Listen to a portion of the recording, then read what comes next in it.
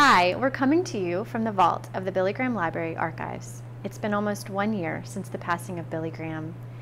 Following his death, funeral homes from across the country opened their doors to their community to be able to express their condolences and mourn the passing of such a significant figure of our time. These funeral homes provided guests with the opportunity to sign their names and write messages to the Graham family. We had books coming from all across the nation, as far away as Missouri, New York, and Wisconsin, and then of course even some right here in North Carolina. The registries are now housed in the archives at the Billy Graham Library, and they're a testimony of the legacy and the impact of Billy Graham across the nation.